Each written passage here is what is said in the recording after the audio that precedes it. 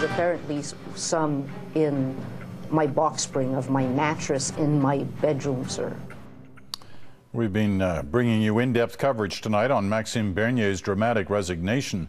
Now more about that bug his ex-girlfriend says was planted in her bed. As we heard, the Prime Minister doesn't buy it, but it certainly is intriguing.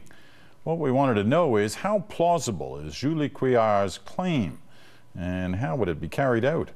The CBC's Lynn Robson asked some personal security experts for their perspective. If you think your boss, your buddy, or your enemy has bugged your house, Stéphane Nadeau's the man to call. Hi, Stéphane. What have we got in here? A CPM 700 from Research Electronics. It's the basic sweep kit in order to process a sweep.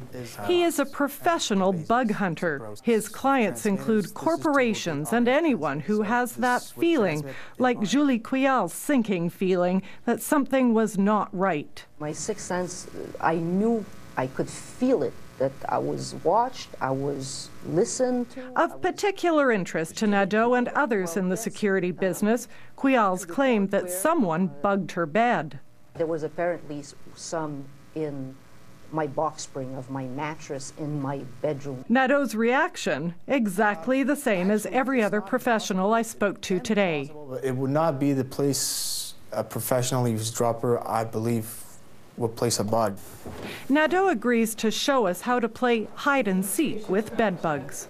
I would go underneath the box spring and spread and slice just the fabric and put the microphone in a place where you can listen to the audio, if I were to do so. But he wouldn't do so. Too much fabric in a bed for good audio.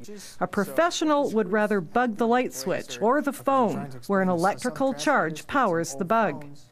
Then there's Couillard's claim the buggers were fastidious. Even the material under my bed, it was like nicely cleaned up.